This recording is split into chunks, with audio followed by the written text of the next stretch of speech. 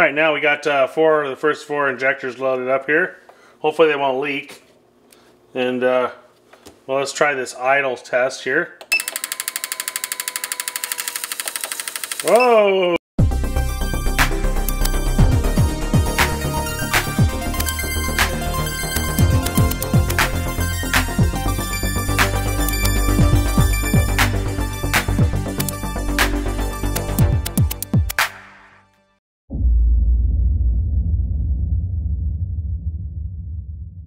Afternoon garage.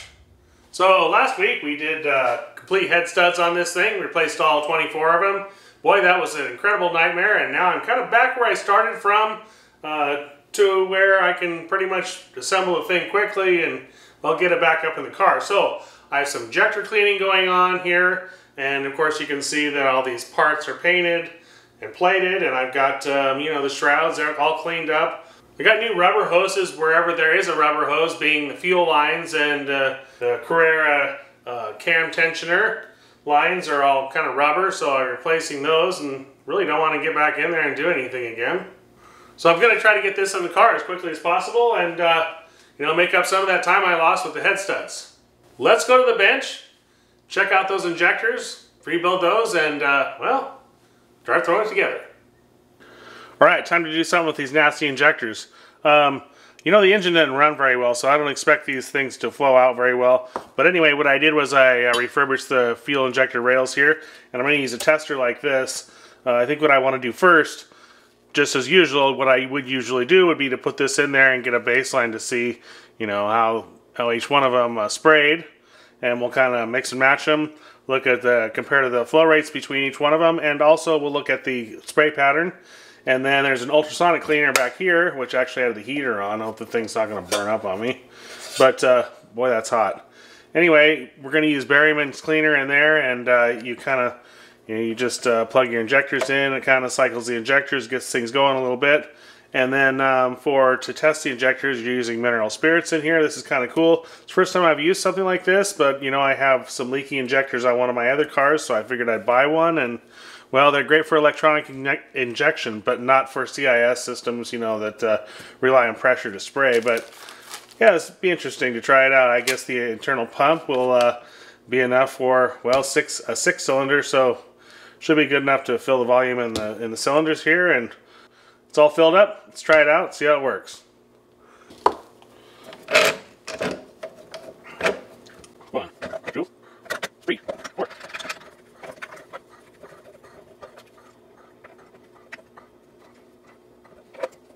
Alright, now we got the first four injectors loaded up here. Hopefully they won't leak. And well, let's try this idle test here. Whoa! Yeah, that leaked all over the place. So yeah, I guess I'll have to work on tightening this up. And 1 hour later. Alright, I kind of got this figured out. Boy, you have to make sure these O-rings are all centered in there, but it wasn't any big deal. So right now I'm going to turn on the pump. It's going to start filling up these cylinders, and I guess we'll just idle speed for now, and we'll kind of measure the volume. Okay, you can see this one here isn't working at all.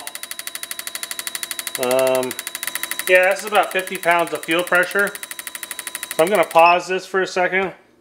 And, well, you can see this one's flowing a lot more than, or this one's not flowing as much as these other ones. So I think we'll just kind of swap this around.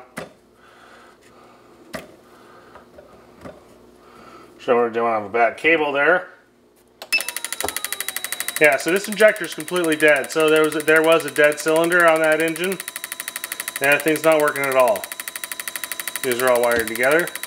So I'll just replace these two here, and this is 5 and 6, and we'll compare it to this one. So the cool thing about it is you can drain everything back into the test tank right there. We'll be ready for another test. So yeah, this is a pretty cool machine. It's working like it should.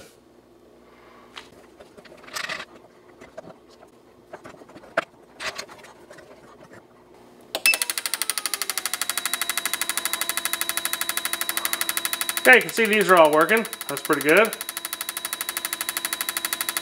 So we'll let it run for a minute here. Boy, all these just look terrible. Kind of hard to see, but none of them are spraying that well.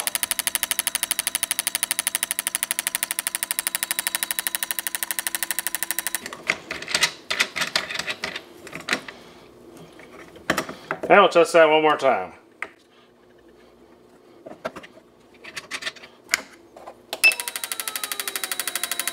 Yeah, that one is indeed dead. I think what I'm going to do is I'm going to clean them all up, take the O-rings off, clean them all up, and put this in the ultrasonic tank, see if I can't get it working again.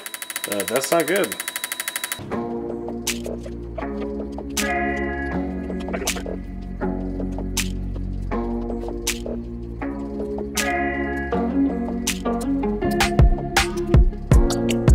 Alright, I'll set up in here. Got the injectors laying on there like that.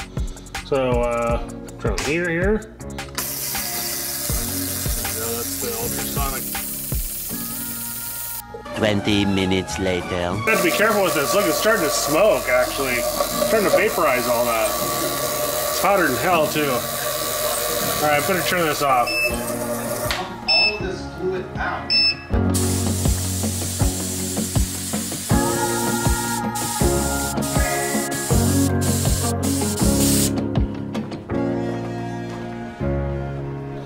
Alright, it's been about a week or so, and I got the new injector. And I put them side by side, and I was kind of looking at them, and well, the body's in a different place, so you can't clamp it down on here. I could measure the individual, flow rate and compare it to one of these, to the individual flow rate of another. But instead, what I did was, I popped out the screen, and then gave the injector a good cleaning. You can see here, I'm sucking that hot B12 through it, and then spraying it right back through without a filter in it. This ought to clean it up. Okay, so now I got the whole thing kind of assembled again. You can see it kind of stripped the paint off of this one injector. So this was number one that didn't work at all. So we'll start out with a medium spray volume test.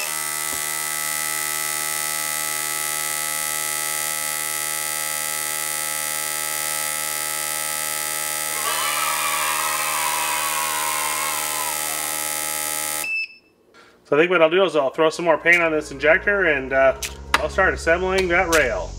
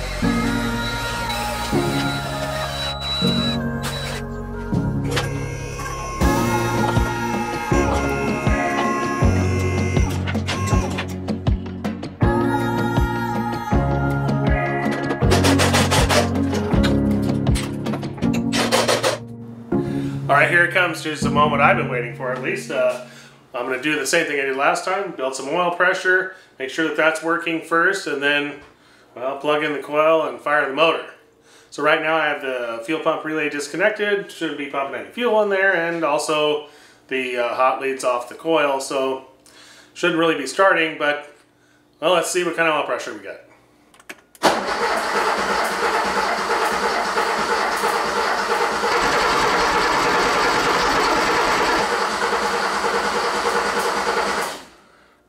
so I got oil pressure. Kind of heard a lumpiness in there too. I'm not quite sure why that is, but well, let's try to start it up.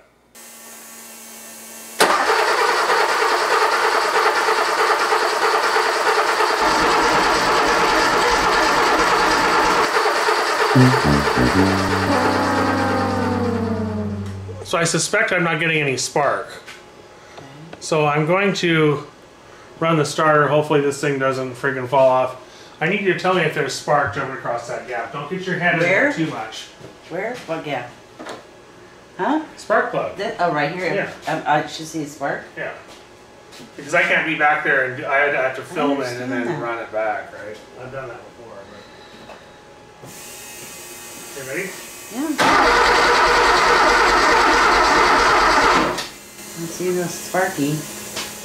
I took some time to look at this and I think I got a little bit closer. Found out the distributor cap wasn't seated quite correctly and I wasn't receiving signals from the alarm module, which I think was probably keeping the whole thing up when it wouldn't shut off. So gonna have to go in there and kind of delete that, but I got the correct signals to the ECU in there. And I'm gonna upgrade the cylinder head temp sensor from a 1-wire to a 2-wire here. It's supposed to be more reliable. This thing actually just kind of opened up on me, not sure why. Well, I got tired of messing around with this and decided to dump the fuel like I did on the last one, but look how dark that is. It's been in there likely quite a while and well, it looks like coffee. Just not so tasty.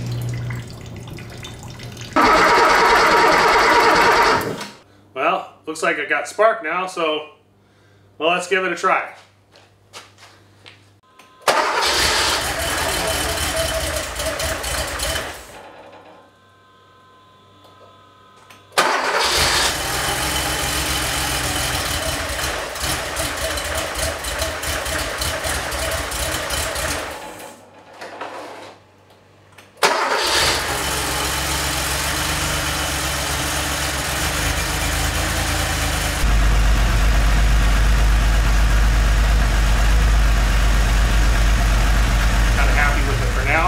Next thing I have to do is, you know, I did some of the body work here, but I'm going to have to put a paint job on it, and well, I can't do it here in the afternoon garage. So that'll come later, and well, next week we'll be working on a completely different car. So if you got something out of this, give me a like and subscribe if you haven't. I can use every subscriber I can get.